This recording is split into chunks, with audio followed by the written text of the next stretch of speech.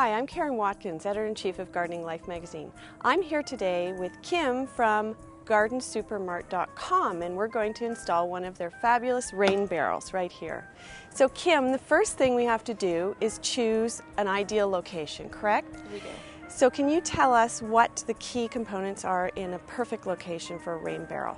Okay, first off we need a downspout for the rain to drain into the barrel. We need a low traffic area and someplace where we can divert the water from the overflow. So Kim, we have to go to our local hardware store and pick up some downspout diverters for the rain barrel before we actually hook it up. So what do we have here? We have an aluminum one and also a plastic flexible one, which would probably work better because of our location. We need to have the rain barrel out a bit from the structure. So what tools do we need, Kim, to install our rain barrel? You will need a level to make sure your ground is level, a hacksaw to cut your downspout, or tin snips. Okay, so let's get started and actually install this rain barrel. What we need to do first is use the diverter to measure where we need to cut off the downspout.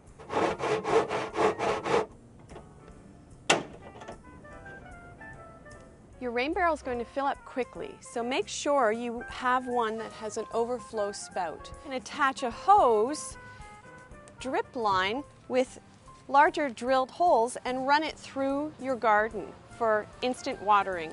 The reason for all of this is to keep the water from overflowing near your foundation. You just want to make sure that you clean the screen of debris, and in the fall, before the first frost, you empty your rain barrel to about this level so it doesn't topple over and the wind blow it over. 3 things to remember when you're hooking up your rain barrel.